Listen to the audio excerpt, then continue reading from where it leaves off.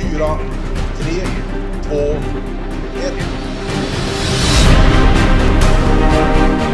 Vasaloppet is the oldest and longest cross-country ski race in the world. Thousands of skiers tackle the challenging 90-kilometer course through thick forest and picturesque villages during daytime. Tackling the same route under moonlight turns the challenge into a magical adventure. Here's how we made the world's first ever night ski race sell out in just 90 seconds. We created 3 powerful stories that were told through 45 different content pieces, such as film, music, pictures, and articles. A detailed and carefully balanced distribution plan was drawn up to get the maximum reach and create engagement and a buzz.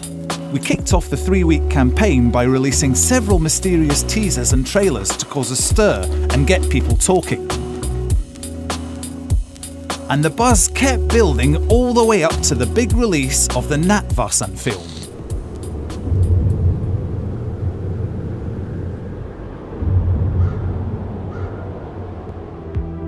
It was an instant success and interest went through the roof.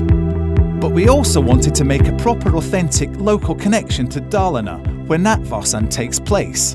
So we approached the famous Swedish singer and songwriter Marit Bergman, a Dalarna native, who as it happens was due to release her first album in 7 years. We had Marit make her own personal version of the classic Vasaloppet anthem.